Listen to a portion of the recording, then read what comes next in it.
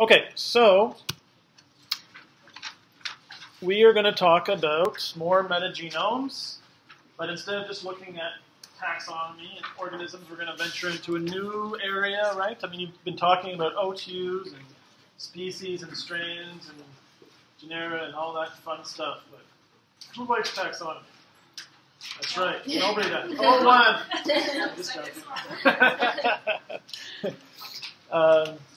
So we're going to talk about what I'm calling functional annotation, and I'll go into more detail about that. So the learning objectives for this half of the day is to be able to determine what really I'm talking about between taxonomy composition versus functional composition, what the heck I'm talking about. Have a general understanding of some of the different functional or protein databases out there. Understand the pros and cons of assembly in metagenomics and also for gene calling. I'm going to try to address both of those, and we can probably have a conversation around that a bit. This is heavily my opinion already now. And then be able to actually functionally annotate your metagenome using a tool called Human, which I'm going to be covering today. And also you're going to be using STAMP again in the lab, which obviously you already got introduced to, so you should be pros, and you'll see how it can also be used with functional features as opposed to organism features. Okay. So taxonomy composition really answers the question we already talked about. It's sort of who is there, what are the organisms there. Whereas functional composition really answers sort of what are they doing. And it looks at the different genes and the different database, the different protein coding genes within the whole metagenome as a community. And obviously metagenomes, the word metagenome comes from multiple genomes coming together in a community, right? So it's the same sort of information you would get from a genome annotation project where you figure out if your genome of interest is photosynthesizing or fixing nitrogen or metabolizing antibiotics.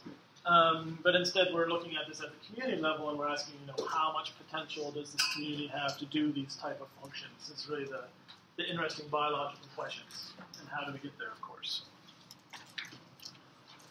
Okay, and so what do we mean by function, right? So in really general sense, we could be talking about really general categories like photosynthesis, nitrogen metabolism, sort of glycolysis, things that are just sort of generally thrown out there. That's not very precise. Or we could really be talking about specific groups of orthologs, right? Like particular gene families, right? So we could be talking about a particular nitrogen fixation gene called H. We could be talking about maybe an EC number, which is just a different type of classification for enzymes. One of my favorite, alcohol dehydrogenase, which gets a lot of use in my body sometimes. And every talk should have at least one alcohol. Yeah. Okay. And or this could be a different database, and this is a particular K ortholog within the K database that we're going to talk about quite in more detail. So this is just an identifier for a particular gene family, and this one represents a butyrate kinase, right? So those are very specific functional sort of features, or we can collapse them into more general features and talk about that. And we're sort of going to see how those play together. Okay, so if you thought that there was lots of taxonomy databases and tools, the list of protein databases is very large as well. And so we can talk about these in a little bit more detail. I sort of listed the ones that I thought were most relevant or popular or in between those. So we'll just walk through these fairly quickly. Has everyone heard of the COG before? Oh, that's awesome. Okay, so the COG database is kind of one of the older ones around. You'll see it sometimes described in papers, and people will color their genes or something by COG categories. And it was first put out by NCBI, and it stands for Clusters of Orthologous Genes. And it's really well known, and it's still used where people map genes sometimes too, because it's just has nice sort of general categories like unknown. I think there's pathogenicity factors maybe, but it's a nice little hierarchy. It works fairly well. The actual COG database hasn't been updated since 2003, so it works as sort of a hierarchy, but obviously no one's putting new genes into this on a sort of regular basis, so people sometimes map to it. It's okay. I would write it off, though, as you shouldn't do Okay, the next is the C database, which is used by RAST and MGRAST. So MGRAST is obviously the server we've talked about a couple of times, and RAST is the genomics-only version. So if you're annotating genomes, there's a tool called RAST, which came out way before metagenomics, and before MGRAST. And the C database basically is a system to annotate proteins using these seed subsystems, and they have their own system for mapping genes to these things, and they relate them together in a hierarchical structure. I'm not going to go into super detail about any of these, as you can tell. So PFAM is more focused on protein domains. They do have some full-length feature proteins, but it tends to be more focused on smaller proteins. That's the PFAM. The EGNOR database, which is kind of related to COG originally, but it's very comprehensive. I think it's still being updated. It's an automated method for clustering proteins into groups and sort of keeping those updated. It's one of the larger ones out there, with about 190,000 different protein families. The UNIREF is put out by Uniprot, which I think Rob and maybe someone else mentioned the other day. The UNIREF basically clusters their proteins down into different levels, and this is quite useful, and I think will be more useful in the future. But they have UNIREF 100, which just basically means if two sequences are 100% identical between them, they get collapsed into one family, right? So they're all unique. UNIREF 90 means that at the 90% identity, that they collapse anything within 90% of it to each other. So it's a less comprehensive database at that point. And then they have a UNIREF 50 where they collapse anything within 50% identity to each other. The nice thing about this database is they actually link these guys to organisms and then link from here to the other clusters as well. It's automated. It's put out by whoever runs Uniprot. Is it UBI, I guess? Anyway, they have lots of money, so that's good, so it keeps on going.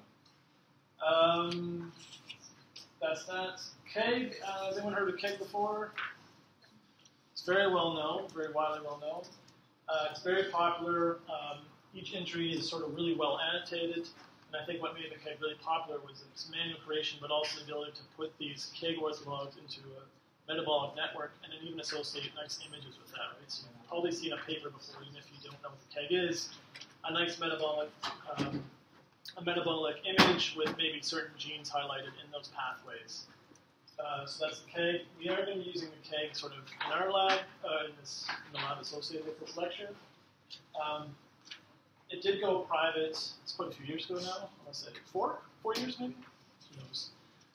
So it used to be completely open, and then they closed it, and you need a license to get the full sort of download. But you can still use the website for a lot of things, and you can still search the tools, but it's not sort of being updated for public use as much. So there's some movement away from it, but it's still, at this point, I would say, one of the most well-known things. Well used, I would say, in the digital community. And then there's Metapsych, which has been around as well, and starting to become more popular, and I would say maybe it'll start to replace KEGG in the future. The KEGG contains microbes and humans, and I would say there's maybe not enough microbe focus in the KEGG, whereas Metapsych is a microbe-focused database, and I think has a better handle on a lot of the different functions within microbes.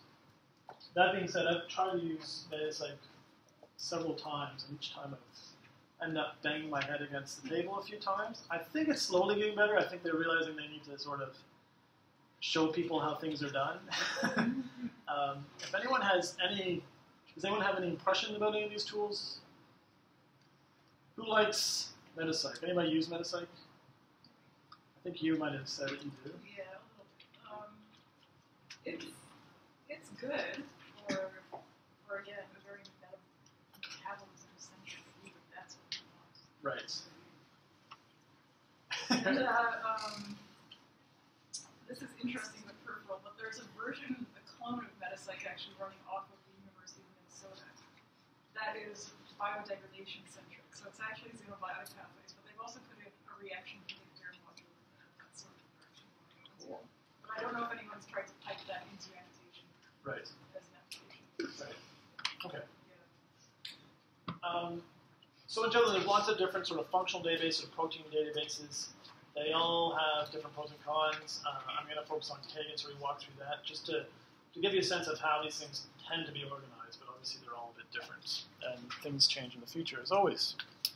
Okay, so we're going to do a few slides on KEGG just to get you up to date of how things relate to each other. Otherwise, to make sort of any biological inference is pretty tough. So we will focus on using the KEGG database during this workshop. And at one level, there's what's called KEGG orthologs. So these are sort of the most basic clustering of genes. And so within this are the most specific. So within a KEGG ortholog, these are thought to be homologs. Anybody want to give me a homolog definition? Why not? I'm a phylogenetist a little bit. Anybody know what a homolog is? Come on. Same gene. What's that? Same gene? Same ancestor. Share the common ancestor. Shared common ancestor between the genes. Anybody want to say different to that? Going once? Going twice? Sold. Yes, so any two genes that have a common ancestor or ancestry related phylogenetically would be classified as homologs. And orthologs are genes within different species that are ancestry related to that species. Anyway, that was a little tangent. But so these genes are thought to be homologs or orthologs, and because of that, they tend to be thought to have the same function, right? So these genes are really thought that if this gene is identified to this ortholog, it's really doing the same function, the same reaction. In the KEGG database, there's roughly 12,000 KOs in the database. That number might actually be higher. I'm not sure where I pulled that number out of. It might be more like 15,000. But we're still talking not in the, remember Eggnog had like 190,000. So we're at magnitude lower than this. The nice thing about this is that the KEGG organizes these KOs, these KEGG orthologs, into what's called KEGG modules and KEGG pathways. And so if you pull up a sort of a card from the database about a particular KEGG ortholog, in this case you get the identifier for this guy, and KEGG orthologs can be mapped to one or many pathways. So you see the pathways that's linked to. It's also linked to modules. I'm just going to talk about what these two are in more detail. But you also associate some of these things to different types of hierarchies, and even if you were doing human stuff or human genetics, which we're not, certain diseases. Okay, so KEGG modules are manually defined functional units. This is kind of what KEGG calls them. They're small groups of KOs that tend to function together to do something. These are really clear terms I can tell you. There's 750 different KEGG modules, but the idea is that they all have one sort of function. What's neat about KEGG modules is, so this is an entry for M0002, which is the core module involving the 3 carbon compounds involving glycolysis. And then it has a list of KO identifiers. I'm sorry this is a bit small. Can people see these? I mean, you don't have to see the numbers, but you can see that there's different KEGG orthologs making into it. And then they have this figure. So what's kind of neat about modules is that to get from here to here, it has different options, right? So different KOs can do the same function as well. So we have this KO here at the first, it's indicated by here. And then what's neat is that you can either have this KO or this KO to complete the reaction. And they have a definition for what completes a module. So it's not just having all of the KOs. You don't necessarily need all of them. You just need either this one or this one to get to this step. Or plus this, and then this. And then you get to this step, and then you can have one of these guys. And then you get to this step, and then you can have one of these guys down here to complete the module. And so if you had some mixture of these KOs, and that module would be considered covered, and it would form a complete module. I'm just telling you this so that you kind of understand where they're going from this. And the tool that you're going to be using sort of does this coverage for you and calculates if a module is fulfilled or not. It's not just looking at the if there's enough KOs in the general cluster. Yeah, there's a question back here. Yes. Repeat for the second and third line, the K11 309. So this sort of a different pathway, or it's no. This is like one pathway, but showing you different options for completing that part of the pathway is what's showing you. the one with the right? Yes. Yes, so this means you need this for sure, Okay. and then you need one of these two. Okay. And the other notation they use is like the graphical form of it, which is nice to look at. And then they use these parentheses over here, which is actually what is read by the computer algorithm to say, so we need this one, we need one of these guys plus one of these. Is that what I said? Yes. Oh, maybe I'm wrong. Is it that big? I think it's either, sorry. You can either have this, so it's this big one will complete the pathway, or you can do this, and to fill this pathway, you can have one of these. So a little more complicated. What I understood the first time. So. Yeah. Okay. Great. Okay, so those are KEGG modules, and then KEGG pathways are even larger. They're sort of large, nicely things we like to put a name on, but they're not really cohesive units.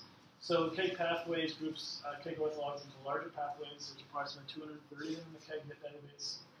The nice thing with pathways is that each pathway has a graphical map within the database, so you get these really nice images, which are usually clear and you can see them better. And then there's you can highlight particular genes within a pathway, but they tend to be very large. Pathways can be collapsed into more general terms sometimes, but those terms are usually not super useful. Things like amino acid metabolism or carbohydrate metabolism. But if you look at metagenomic papers, sometimes you'll see just people saying, yes, we saw carbohydrate metabolism increased in the gut compared to the skin.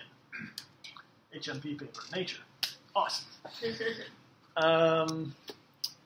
Okay, so those are sort of the protein databases. Do we have any more questions about databases? Because now I'm going to move into sort of systems that use them. Is there a database that I haven't mentioned that is your favorite? And you're like, why didn't you mention, I don't know, KZ? Yeah, KZ. Anything else? Everyone's happy with that? Everyone's super sleepy after Subway, I can tell. Okay, so metagenomic annotation systems. This is like how we did classification for taxonomy, but we're using functions. So again, there's web-based methods, and I've listed 3 different methods here. So we've already heard of ngRAS. I don't know if img/m has been mentioned. This is put out by the JGI. I don't really know. So this used to be a sort of semi-open resource where you put your data up and then you give it back. Now it requires a login, and I'm not really sure the system about if anybody can get a login or you have to be within a club. So does anybody know about JGI and the IMG? Looking at people in the back. Anybody can get a login? And everybody can load their data up and get it back? So for download, I think you have to get a one-time login ID. Yep. You get it in your email and then you use it once, download whatever you want, and then It's really easy to use. And what about using their actual pipeline, or is that only for JGI metagenome sequence? That's the impression I got. Their own. Say what? I think that it's more of their own. Their own, right? Yeah, So if you're the JGI umbrella, then you have metagenome right through the pipeline. But Global CBW stream can't. That's good to know. EBI has a metagenomic server as well. This one is public as far as I know. This is sort of relatively new from one of the bigger centers, and I don't know a lot of it as well. But if you're into sort of, I'm going to throw my data in a pipeline and see what comes out the other end, I think it's worth a look at for sure. This morning I already mentioned some local GUI-based ones, so where it's actually installed on your local computer. Megan we talked about already, but Megan does functional annotation as well, as well as the taxonomy. Clover, I almost didn't put this in here, is a virtual machine-based method. So you boot it up, and it has its own little Linux server that runs on your laptop. It contains a nice standard operating procedure and sort of how to go through it. It hasn't been super maintained as far as I can tell, and the last person I talked to said it was a pain in the butt to use, but that goes along with most bioinformatics tools. So again, I'm putting it here as something you may want to look at if you're looking for sort of a graphical interface. Okay, and then the more nitty-gritty local-based stuff, which we're obviously tailored towards more here at CBW, because That's where all the cool kids hang out. So local base, I've listed MetaMost, which is a really hands-on if you really want to play with different settings. It's a pipeline tool that starts with filtering the raw reads, does assembly, which we'll talk about in a few minutes. If you like to do assembly, it keeps track of where those reads map in the assembly. Can annotate using different methods. They kind of put different options in for annotation to different databases. So we're talking lots of variables here. And gives you lots of different outputs. The problem with a tool like this, you're thinking, why don't people just make tools that lets you do everything at once? The problem is it's hard to maintain, and usually it's fairly buggy. So I've attempted to use this a few times, and I could never really successfully get from one end to the other. Again, that was a little while ago. It might have improved, but if you're really into genome assembly or metagenomic assembly, and you want to tackle it, I would start at MetaMost. I think it's a good spot that includes different types of genome assembly for metagenomics.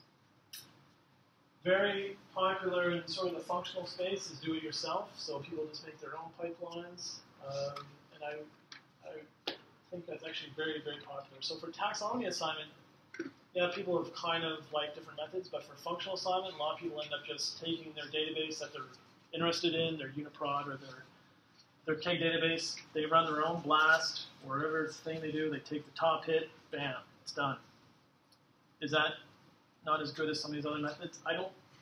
If you look at what we're going to talk about next is Human, you'll see sort of the extra few steps they do, and then you can ask yourself, is that a lot better than if I just did a single blast and then took the top hit?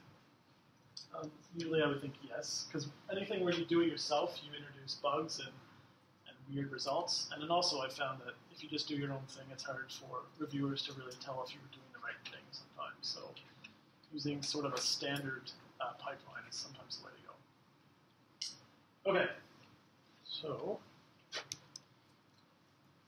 So I didn't include the citation of Human. Sorry about that. So again, Human was used by the Human Microbiome Project. Obviously, it was used on humans. It's been applied to lots of other samples, so you shouldn't feel like you can't find it on your soil samples or your ocean samples. It's based on the KEGG database right now in the back end, so you shouldn't feel shunned if you have other samples that aren't human-based. That's what I'm trying to get across. And there's a very large pipeline here, and I'm going to walk us through each step. It's going to get maybe a little more technical than we did this morning, but I think it's what's trying to show you some of the things it's trying to do in the background, so I was just taking the top hit. Okay, so the first step is that we have short DNA sequence reads. We do some QC steps. They tend to remove human DNA beforehand. Have we talked at all about human contamination besides the fact that it happens? You talked about it, Will? Everyone else says no, and Will goes yes. It's way say that. Okay. So unfortunately, I don't cover it in the lab, but I will mention it now. So obviously with metagenomic data, you did all the DNA, right? And so you can get contamination, say, from humans or from other species you're not interested in, right? So if we had human samples, we might not want to characterize the functions within the human DNA, right? So typically what people will do is they'll use bowtie and they'll map any of these reads against the human genome first. If you had a mouse, they would use the mouse genome. If you were doing a squid, you would use the squid genome, or whatever you liked, right? And that just filters those reads out so that you're not functionally annotating something that's not really in the microbiome. It's essentially contamination. And that step's pretty straightforward. Just using bowtie, anything that hits the genome is screened out at this step. Okay. All right, so the next step is a translated blast against the functional database. In this case, it's the KEGG ontology. So this first step is the translated blast. So before we get there, people have used BLAST before, right? Does everyone know what BLAST P is? Protein query against a protein database. Does anybody know what BLAST X is? Nucleotide to protein. Nucleotide to protein, perfect. So The idea here is that we're translating the nucleotide sequence into 6 frames, right? 3 forward, 3 reverse, taking each of those translations and then doing a blast against the protein database. So that's what we're doing at this step. So initially, blasting against the database, which in this case I think is, I don't know, in the range of 20 to 30,000 sequences. And then if you have, sorry, it's in the hundreds of thousands sequences, gene sequences. And then if you have a MySeq run of 25 million reads, that's a lot of comparisons, right? BLAST is not going to finish anytime soon on a normal server. So this is when some newer search tools came out. This is pulled from the paper called Diamond. So before there was BlastX, then there was a tool called RapSearch and then RapSearch 2, which was fairly fast. So this is meant for doing translated protein database searches. If you block out these right now and just look at these are the speed up. So on the y-axis you have the number of times faster these tools are compared to BLAST. Okay? So BLAST axis at the bottom, RapSearch is in blue here. So that was about 100 times faster, I believe. Diamond came out and sort of blew it out of the water at 20,000 times faster, supposedly, on some of these data sets. They have a fast setting and a sensitive setting. So the fast setting is significantly faster, 20,000, whereas the sensitive setting, you're back down to 2,500 times faster. So what this allows is really fast searches. They show some accuracy here, but it's also been tested with some colleagues of mine that basically anything below 80%, you really lose sensitivity. So with BLAST, you can reliably find proteins that are 40% identical very well. Whereas Diamond would just fall apart. It wouldn't do a very good job. It wouldn't return you back the same results that BLAST would. Over 80, 90% for sure, Diamond's going to give you the same top hit that BLAST would. So you're sacrificing, obviously, accuracy, but it's more for the more distant proteins. And since you're sacrificing that sensitivity, you get mass speedups. So a search that takes about a minute for Diamond would take about 14 days for BLAST. Yeah. It's not actually, they claim on their paper 20,000 times, but in reality, when you do, the strategy we used was we tried to use like BWA, assign any taxonomy we found, then anything we missed, we feed to BLASTX. Then if anything with that passes, we feed iterative BLAST and try to assign. Like discontinue BLAST, then anything missed at the end go to BLASTX. Right. So I replied to Gavin, if the number of read is very small, Gavin is extremely strong than BLASTX. So it's really context based. So for large sample, probably Gavin may work fine. But if it's a smaller sample, the indexing takes a longer time. Oh yes, that's yeah. No, I agree. Yeah, so if you did like a single, like if you did 10 query sequences, 100 query sequences, it's going to take longer. Yeah. If you run a large number of reads through it, you get to speed up significantly. So I think Diamond's awesome. I think it's a useful tool because it allows things like this to happen faster. As with anything, there's small drawbacks, but yes. But even if it's only 10,000 times faster, that's still minutes within instead of days, which is impressive. Okay, so we're going to be using Diamond in the lab later today. It's basically, the nice thing about it is it's a simple replacement. So the same sort of command you would use with BLASTX and the same sort of output, you just put Diamond in there, a little bit of change in the options, but the output looks identical. So it's kind of nice as a substitute in many different pipelines where you have BLASTX or RapSearch 2, these methods have sort of made their output identical so that you can then use the same later pipelines. Okay, so the first step is that translated BLAST. Okay, we're going to use Diamond in our case. Then you get this raw blasted table in tab delimited format that's then given to these steps. So the next step is to weight those hits. So what happens is you have your BLAST hits, these BLAST results coming out, right?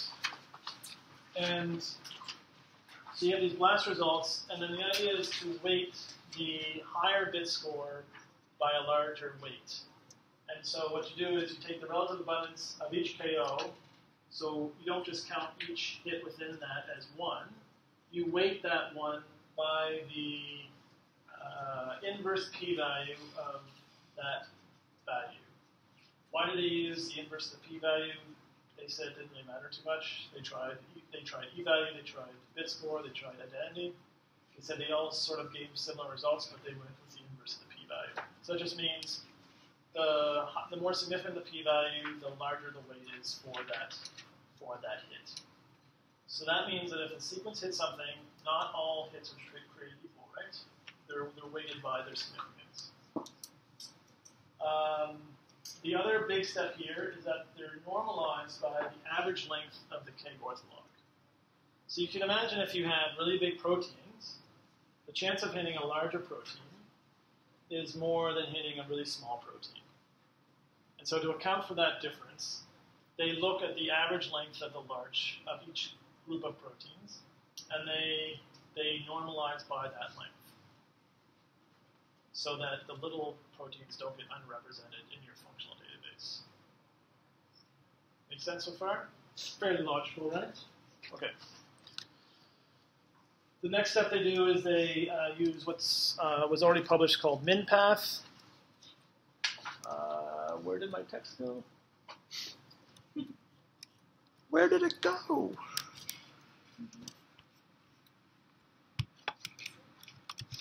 Is there anything on your slides? Yeah. That's it? Okay. I must have, obviously, animation. Okay, so I'll go back in a second to the folder. So the idea here is that you're trying to reduce the number of spurious false positive pathways. So what happens, as I already mentioned, is each of these K orthologs can be mapped to one or many K pathways, right? Because they do different things in different systems. And since you have a hit to a K ortholog, it doesn't really necessarily mean that every one of those pathways that it was found in is going to actually be in the community, right? And the idea is that if you had a pathway that had, say, 20 different KOs, so different steps along the pathway, but only 2 of those KOs are observed in the community, you're not going to want to count that pathway as actually being present in the sample. And so MinPath, embedded within this Human tool, tries to minimize the number of pathways based on that information. So it says, these KOs are here, they cover most of this pathway over here, so we're going to say that they're mostly in that pathway.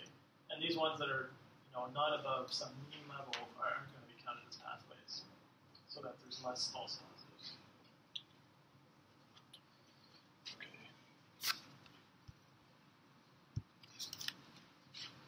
Okay, the next step is this taxonomic limitation. I really like how they got this picture of the dog. It should have been a horse, actually, for my stuff. But again, this is to reduce the number of false positive steps, and also to normalize by KO. This step's a little sketchy, to be honest. But what they do is they look at the genes, the K genes that you found that line up with your metagenome, and they ask if the organism that gene was in, if that makes sense. So if you had dog in an ocean, or you have other odd information, it asks if that really is there, and if that gene should really be called within that organism. This makes sense if you're talking about, dogs and cats. Not so much when there's particular bacteria, right? So if K ortholog has been assigned to this bacterial group, should you really say that since you don't see it from your K ortholog that that's really not there?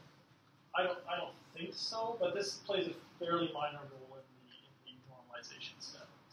So anyway, the main goal here is that pathways that are not found in any of the observed organisms and are made up mostly of KOs mapping to a different pathway are removed. So they try to remove pathways where they don't think the organism actually exists within the community. Okay, and then lastly, they try to do some normalization because sometimes K orthologs appear in copy number within a genome. And then if they try to actually estimate the copy number within that genome, and they divide by that genes. Again, this step's a little sketchy. So this means if you had 3 with the same gene in a genome, they would divide your hits by 3 for this gene to attempt to normalize for it. Okay, and then the last step is sort of the opposite problem where they haven't estimated enough KOs. Sometimes they account for the fact that metagenomic sequencing is not saturate usually the full sequencing depth, and so it's understandable that there could be missing KOs just because you haven't sequenced enough, right? So we can't cover the whole genome sometimes. And so if there's some KOs with really small abundances, even though the rest of the pathway seems to be as abundant, they'll actually increase the relative abundance of those KOs within that pathway to complete the pathway. Okay, and that's the last step of the crazy pipeline. So the big question is, you know, maybe could you just take the top hidden? Would it matter? I don't really know. But we'll use this pipeline because it gives us the output we want, and it does several things that do make sense. Okay, so out of this pipeline, you get 2 major types of information. You get module information and pathway information, and you get what's called coverage, which is basically absent or presence in that community. So if a module is present, it's been found to be completed. That's just a 1 or a 0. That information doesn't really make a lot of sense for me because this is over a whole entire community. The more interesting stuff is the pathway abundance, so the relative abundance of that pathway. And so this is an actual number that tells you the relative abundance of that pathway or module, which you can then compare across different samples. Okay. Any questions about QMON? Yep. That step where it increases the relative abundance, if it feels that it's low, don't you think that's a huge assumption? I don't know if I like that step. It's okay. It makes me uneasy. Yeah, I think there's several steps in here that make people uneasy.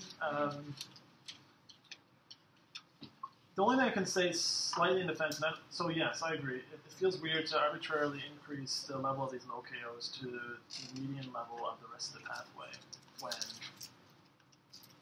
just because they think that's what you need. The only small defense in their factor is that they did test most of these things to see if it improved their accuracy on an actual data set, right? So they did a simulated data set, and they asked what happens if we do sampling and we sometimes miss KOs, and they did it on a mock community as well with actual where they knew the genomes and they sequenced them and then they knew what pathways were on those. And so all these things were sort of tested against that to sort of optimize the accuracy of that. So there must be, I would hope, some truth to it, but I agree that I think what you do have to take into account a little bit, though, is that the numbers that are coming out of these are relative abundances. You'll see that they're really small, so that these sum up to 1 across a whole sample, so you get, 0.0003 or 0.1 to the minus 6 or something, right? Which is fine, it's relative abundance, but that doesn't equate anyway to number of reads within that pathway, right? I mean, you've seen how it's divided by the length of the gene. It's been scaled by minpath. It's been messed around with here. So the number doesn't equate in any way to the proportion of actual reads mapping directly to that number. It's their estimate of what really is the functional capability of that sample based on the reads mapping. It's a distinction, but I think it makes, you have to sort of keep track of it. Yeah, I agree. So it's sort of metagenomic reconstruction as much as it is defining what you have.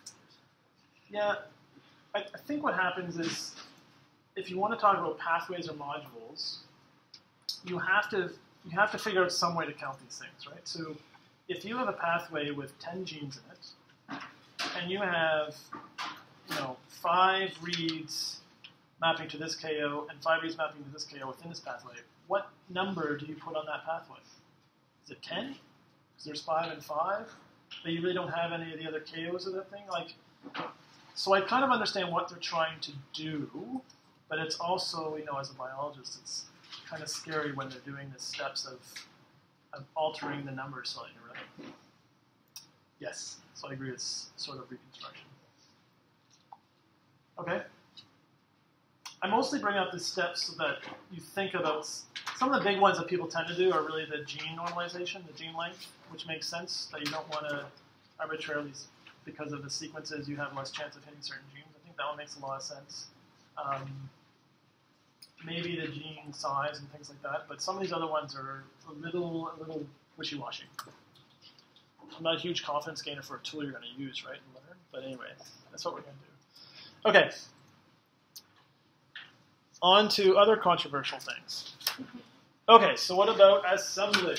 So for people that don't know what assembly is often used in genomics to obviously join raw reads into contigs, which are continuous pieces of DNA, and then those contigs get put into scaffolds, which are chunks of contigs that have been joined together, sometimes with gaps. So obviously we have DNA fragmented, we find overlaps between the reads, and we can do this because we have good read depth, 10 or 20 times over the same region, so we know that these things fit together. And then we assemble these overlaps into contigs using nice fancy algorithms and de Bruijn graphs, and then we assemble these contigs into scaffolds. This is how it works for a genome.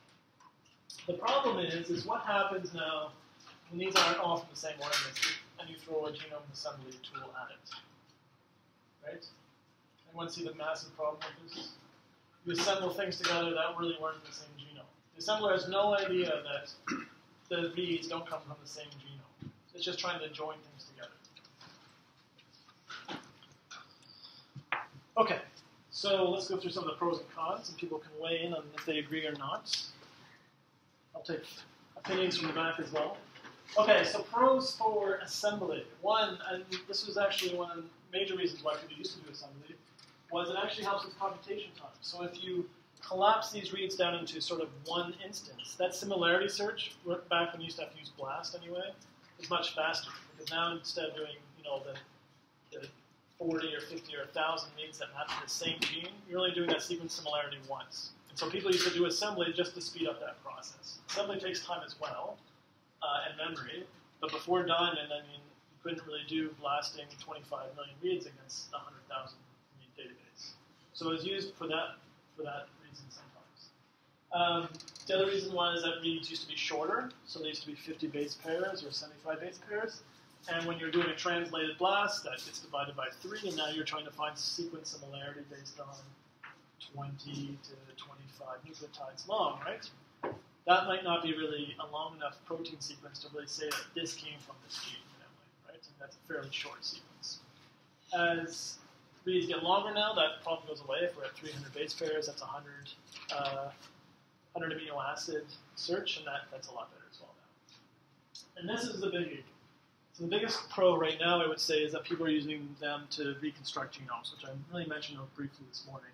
It's the idea that if you can do assembly, then you can say that these contigs, or at least these large pieces of DNA, really do belong from the same genome. And that's really interesting, because then you can start to say, for this organism that we've never cultured and maybe looks really cool, we can say, ooh, it's doing this, this, and this, and this. Caveats to that is that those things might not be really real, right? We don't know for sure that those reads always came together, or you could be clamping different strains into a single genome, right?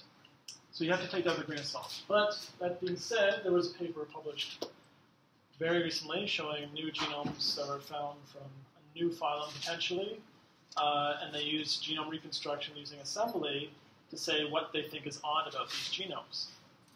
Interesting paper, and I think it's hard to say at this point whether there could be false spots or not. But maybe new sequencing down the road where we actually do have longer reads, we can actually test these assemblies to see if they really are collapsing things from different strains, different isolates together. Okay, so those are the pros. Cons seem a bit longer here, but let's see. So obviously this is what I just sort of said, that reads are not often the same genome, so chimeras can form. Basically reads that don't belong together are put together artificially. You have to keep in mind that when you're doing this genome assembly, that read depth is often not as deep as in genomics, where we sequence to 20 or 30 times. We don't have that sequencing depth a lot of times for metagenomes. So the genome assembly tools could be limited in really their power anyway. High organism diversity can cause something to fail. So this has been shown a little bit in this recent paper as well, where you have hundreds of thousands of different things in your community. An assembly program just can't handle that very well. If you subsample down, to the point where maybe you only have 10 or 20 different things in your sample, or maybe you had a low diversity sample to begin with, then metagenome assembly might work better. If you only have 3 or 4 organisms, there's a good chance you can reconstruct those genomes very well because there's not enough diversity. Thousands of genomes, tens of thousands, it's going to get harder also from sequencing there. Okay, and yeah, this is kind of a little minor point, but sometimes when people are doing this to save computational time, they were doing assembly, and then they were calculating, how many genes were found in this assembly, and that's what they were putting as the relative abundance. But you have to take into account that it's collapsed all these reads, and so you lose that information. Metamos does a really good job. That's that pipeline that actually keeps track of those reads from before, and then maps them back and adds the counts for the reads going back into those contigs. So it's just something you have to be aware of, but it's an extra step if you do use assembly. And then the last really big con, I think, that often people don't maybe think about enough is that they do assembly for whatever reason. It can really bias your results on what you're saying functionally. So if the idea is to functionally say what your community is doing, and you want to say this community or this sample has 2 times more ability to break down this sugar, right? That if you do assembly first, you're really biasing because you could have some bias where you tend to only annotate, you only have assemble those organisms that do that process anyway. And you might not annotate maybe the smaller reads that didn't go into that assembly and that worked. So what do you do with all those reads that failed the assembly? Do you try to annotate those separately, or do you just leave those off to the side and only functionally annotate the assemble part? So if you're trying to just look at global coverage, the assembly part might be hard. But is it useful? Absolutely, for doing genome reconstruction and for trying to link genes together. You just have to keep in mind it's not.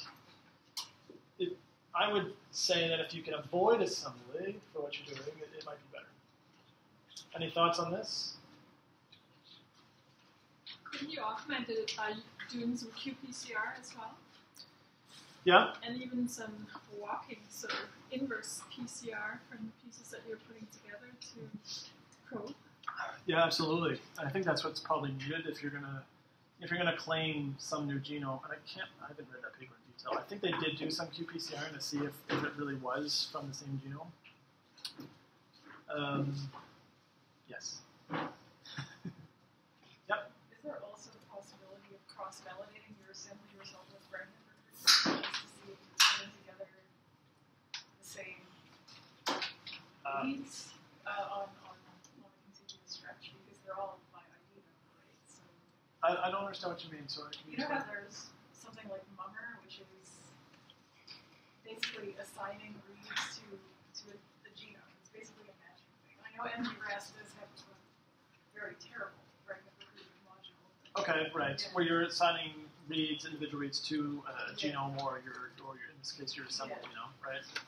And you want to use that as a test of how well it works or something. Yeah, just to see if you're getting the same fragments. Yeah, you can, but I mean, I don't think it's going to tell you for sure that you. So you can look at read depth, and what you're getting at, right? So if you have a contig, and then you have 3 times as much reads mapping to this section of the contig, and half as many or a third less over here, then that suggests maybe it's not really together. Yeah, I think that's a good idea. I think some people that do assembly of genomes have attempted to do that. I can't say any more on that either. Yeah, John. Can you give us an idea of what the level of your information might be? No. What do you mean, sorry? I mean, how prevalent it is when these genome assemblies occur? I don't think there's been a great estimate. So the people that are doing genome reconstruction, I think their goal is to get longer and longer contigs, and I think they do sometimes do in silico stuff to make sure they're not getting chimeras. But I think what's not appreciated is that at any level you're getting chimeras, right? So if you have any sort of strain variation, the assembler's going to collapse those together, right? Especially if they're in equal populations. So I don't have a good sense of how problematic it is. Besides that, worries me. Yeah, Rob.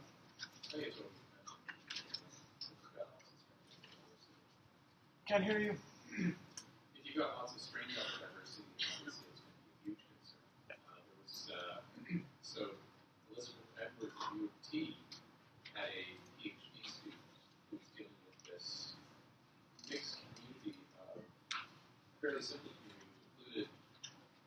make up the names of characters, like Halo actors. This is something, or something factor, whatever. And there were two very similar strains. And what was interesting is that when they did sort of the metagenome, they had read depth of about 50 times for most of the genome, for the shared target genomes, and then 25 times for variable parts. Right. So you got double. And actually, Sri-Chan had the sequence of one of the genomes from different culture and was able to do sort of a subtractive comparison in order to reconstruct both genomes. So if you have class strain level diversity, then your assemblies vary. Yeah. It also depends a little bit on the assembler that you use as well. So for some short sequence datasets, we try to accommodate conflict spaces and we have a error rate of maybe about 2 to 3%.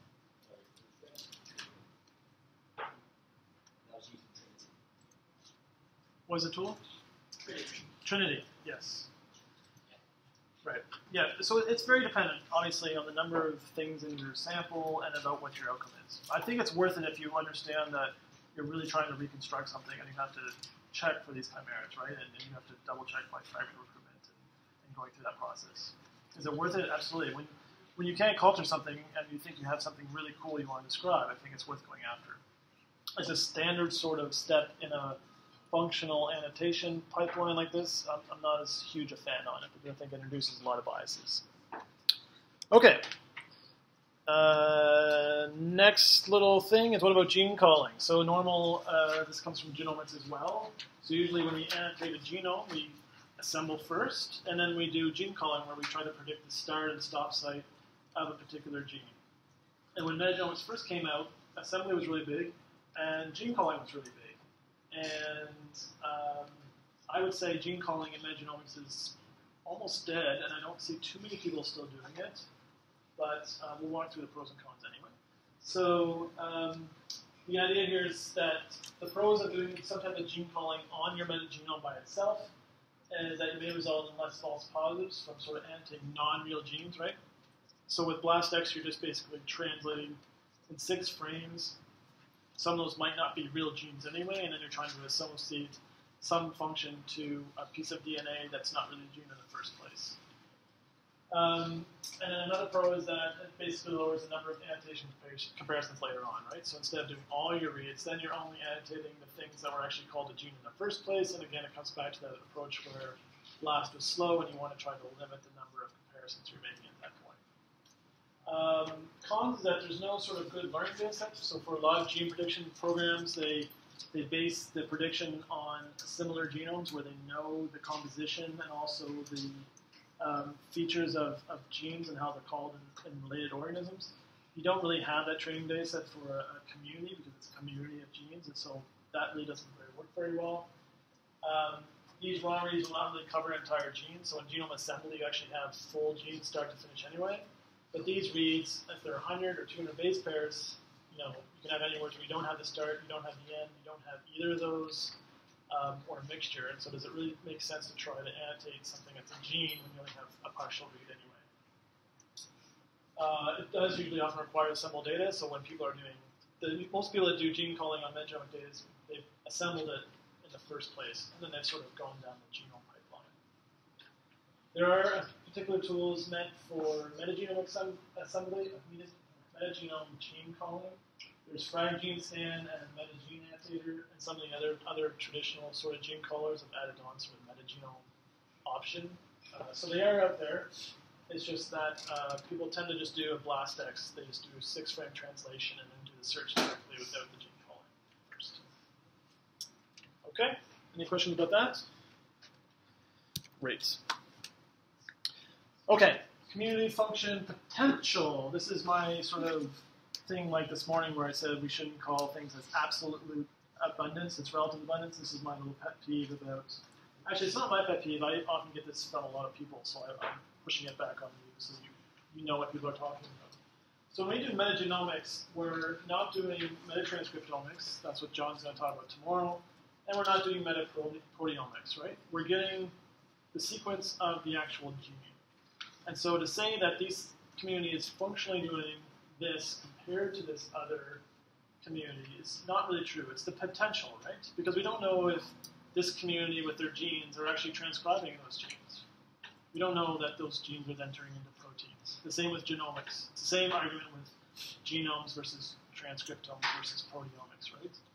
So within the microbial community, it could be that, yes, this community might have double the number of dysfunction, but we don't know for sure that that community is actually transcribing and using those genes. So you just have to be careful to remember that it is sort of the potential, and it's not a for sure thing unless you do some follow-up metatranscriptomics or you have metabolomics to actually back up that stance, that community is really doing it. It's the potential that they have. That being said, microbes tend to be fairly thrifty, and they change over time fairly quickly. So I feel fairly confident saying that when you do see these changes in gene relative abundances, that it probably suggests that functionally they are doing those things, but you just can't claim it. It's just suggestive. It's not for sure real. Does that? I'm trying to get that point across. Does that come across clear? Okay. Good. Okay. So that's the last of my sort of,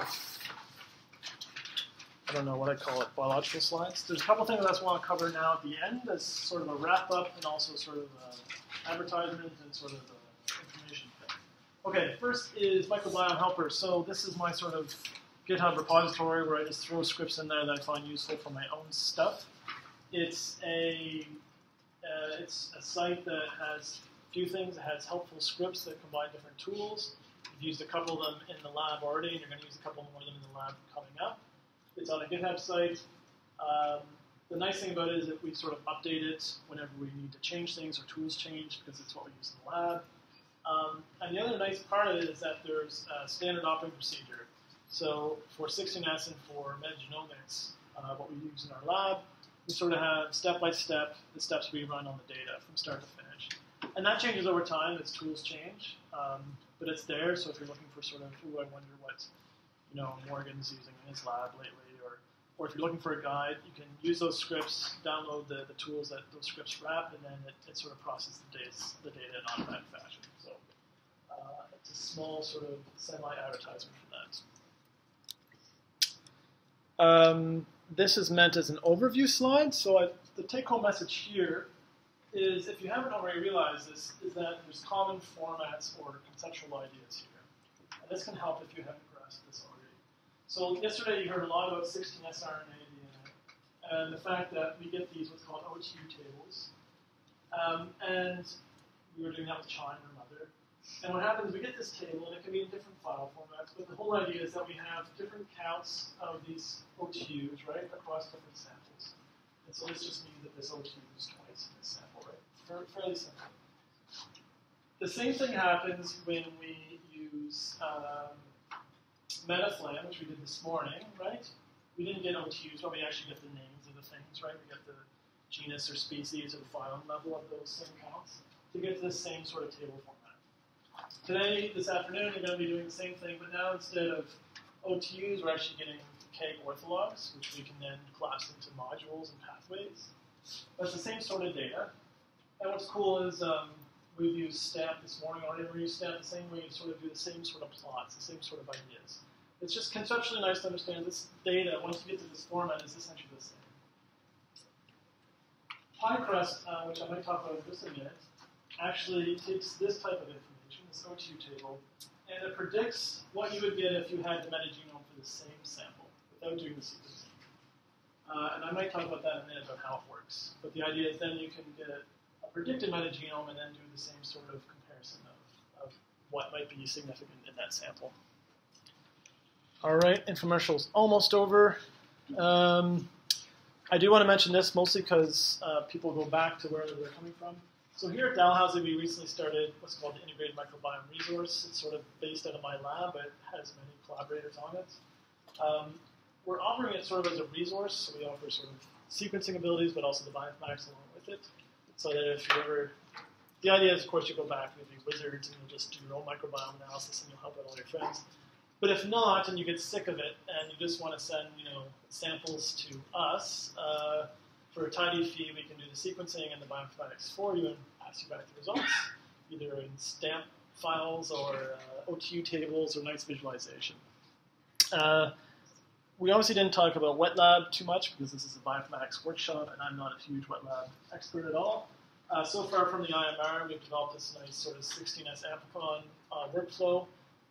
If you have more questions about this, I think you can talk to Andre, who's in the back corner. He's actually taking the workshop, but he sort of developed it. The cool thing is that we're doing this for the Illumina MySeq, and so we have these single PCR step where we have the barcodes as well as the sequencer adapters all together. And then he's doing verification of this on a little eGel. And then there's normalization to account for the different amounts of DNA between the samples. And we've been using Illumina MySeq in the Tupper building, where we're using 300 and 300 base pairs. We get overlaps for the 16S. We're also getting a Illumina NextSeq, hopefully next spring, which is next door to the Tupper. And we're hoping to be able to do metagenomic sequencing for a decent cost, because right now it's kind of expensive on the MySeq. It's $300 to $400 a sample, maybe. $600? $600. And I think with the NextSeq, they'll drop metagenomic sequencing back down to in the $100 range, I'm hoping, but we'll see.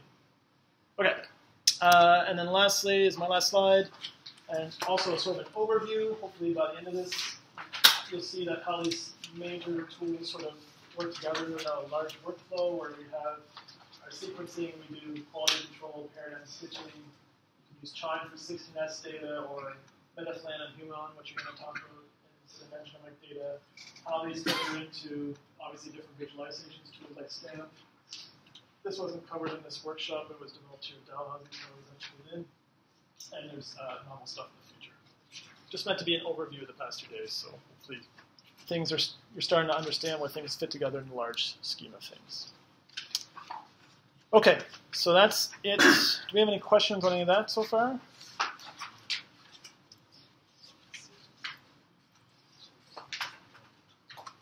Okay, so we have two options. One, we can do a coffee break and then lab, or two, I can go over the pie crust lecture right now. How do people feel? I got about 5 to 6 slides. Yeah, I don't know. Do it the pie crust now, get it all done with. I don't know if I can decide for everyone. She decided, it's her fault. Yay, pie crust. So I can take questions in detail about this. So this is what I just showed a few minutes ago, right? So pie crust stands for Phylogenetic Investigation of Communities by Reconstruction of Unobserved States. I have to put that up there because I never remember it. It's hosted at a GitHub website. It was published in 2013 in Nature Biotechnology, and it was a large collaboration between Curtis Hunthauer, Rod Vico, and Rob Knight, with the name he does at the time.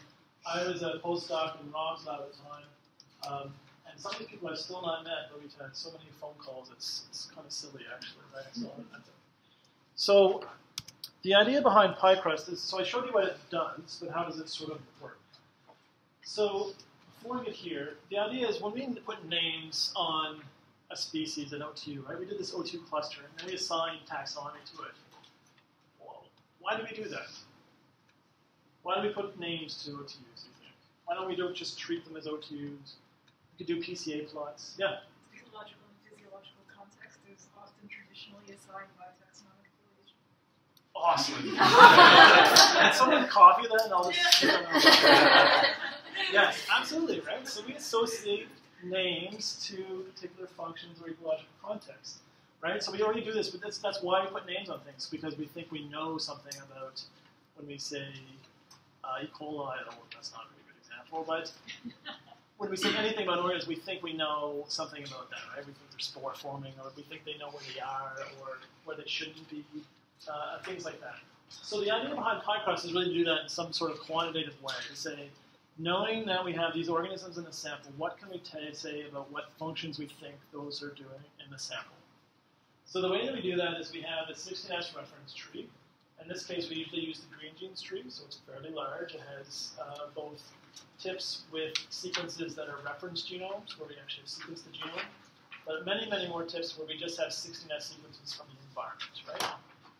And the whole idea with reference O2 picking is where we take some 16S sequence, or we associate with the tip in the tree. We say that this sequence matches best to this tip in the tree, right? And then we know information about how this tip relates to the rest of the tree. Just put this on here. That was not informative. Okay. So if we zoom in a little bit to this one sampled spot, the way PyCrust sort of works is that we take information about neighboring genomes. So in this case, we have really good sampling coverage. This is not normally how it would work. But for these red guys, we have a genome sequence there. It's an enlarged 13,000. How many genomes are in the NCBI? 13,000? 12,000? Depending if you do draft or not. And for a particular gene that we're interested in, a particular K ortholog, we copy down how many times we see that K ortholog in that genome, right? So this genome has this K ortholog twice. This one has it once, this one has it once, this one has it 4 times, this one has it once. Some of these might have it none. These are tips where we don't have any information. They're just environmental samples. And the idea is that if we have this guy, we want to ask, what do we think is the copy number of this step right here? And so the way we do this is we go to the ancestor, and then we use phylogenetic ancestral state reconstruction, which attempts to figure out, based on this information, also the rest of the tree, what the copy number is of this gene, what it was at this ancestor, right? And so this has a 1, this one has a 2, this one has a 2. You can use parsimony, but there's maximum likelihood methods out there as well that try to predict the copy number here. And these numbers will spit out continuous variables, so we'll often get obviously you can't have a 0.2 a gene, but we keep it as a decimal so that in a community it sort of goes away. And then we'll often get an estimate too of what the error looks like, so we're going to plus or minus. And then we make some type of inference down the leaf here to this tip, and we predict what we think is the copy number of this gene, and our error bars increase. Okay, so that's how it works for a single gene for a single tip. Okay? So then we have to repeat that now for, say, 8,000 K orthologs. So we do that now for each gene family. And that's for the same thing. And then once we do this, we actually have a predicted genome at this point. So we think of, of the K orthologs, we have a prediction of what K orthologs would be in this tip, this genome. But then we want to have it pre-calculated now for all the other tips in the tree. So we actually repeat that, and we pre-calculate this for all the tips at the 97% O2 level within the green use tree. So we repeat that, so that's for about 100,000 tips. That all goes into a little file, and then when you bring your genome along, your metagenome, sorry, we do this couple of cool steps. The first is we take your O2 table, and we can actually sort of correct for 16S copy numbers. This is besides functional prediction. So the idea here is that some organisms have different copy number of 16S, right? So some have 3, some have 2. Most of the time, people just ignore that, right? So what happens is you have 3 16S copy genes, and you sequence it. That organism has a bias of appearing 3 times more in your sample. Whoa. So there was a couple of papers that came out right before ours, actually, that attempted to normalize as well. And so what we do is we actually estimate this a 16S copy number, just like we do with the other traits. And we divide this numbers into here, right? So with 1, 2, 3, 4, 5, O2, we have a copy number of 5. So we actually normalize this guy so that there's actually only 2 and 1. And so that's what we get our numbers here, right? So we've actually corrected for the 16S copy number. And so now we have what we call a corrected OQ table or a normalized OQ table for 16S copy number. And then you can actually do all your stuff with this afterwards. Turns out it doesn't have a huge impact on things. Of course, people that write the papers say it does. It sometimes does, but if you look at a PCA plot, it might not have a huge effect. But if you're looking at particular abundances of different organisms, it can affect things. So you can take this and use what you want with it. And then the next step is sort of where the magic happens, where we take now the K predictions. We have 8,000 different K ortholog predictions. And we do matrix multiplication to say, the fact that we have 2 of these OQs in our sample, and we have 4 of this K ortholog, right? Then we would predict that this K ortholog is at least 8 times in the metagenome, contributed to by this one guy. So that would be okay. Let's take a quicker example. So let's say we have, sorry, because each OQ is going to contribute most to that K ortholog. So if we had this keg ortholog where there's four copies of it within this O2, and we had it only occurring once in sample 3, then we would expect 4 of keg 002 in sample 3. Okay, that makes sense? So it's matrix multiplication where we just add up basically the contribution of each keg ortholog from each organism. Okay? And then we have a predicted metagenome. And then you can do what you like with it after. So that's how PyQuest basically works. I did not include any extra slides about validation or things like that. You can read the paper, of course. I didn't really want to get into super detail. I just wanted to fundamentally understand how it worked. We basically tested it on human microbiome samples, but we also did,